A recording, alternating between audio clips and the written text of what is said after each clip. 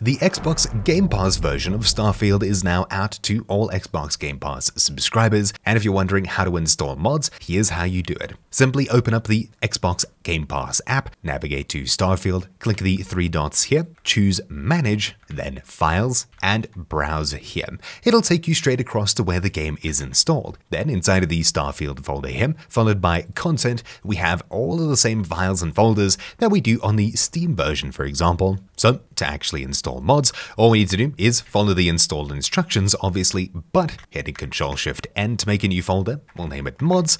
Here's where you'd place your mods. It's pretty much the exact same as the Steam version, just now that we're inside of the Starfield location in Xbox Games rather than Steam apps. It's super simple. For example, in the description down below, you'll find full guides on how to install DLSS for Starfield in the Xbox Game Pass, etc. It's super simple, and most of the mods, if not all of them, that currently work on the Steam version should still work on the Xbox Game Pass version, but if for some reason you're experiencing weird issues, do note that mod authors are currently working on adapting many mods to work with the Xbox Game Pass version as well, as there's tons of new players who came in with a much cheaper price rather than buying the game outright in full. Thank you for watching, hopefully you found this video useful. Mine has been Troubleshoot, and I'll see you all next time. Ciao!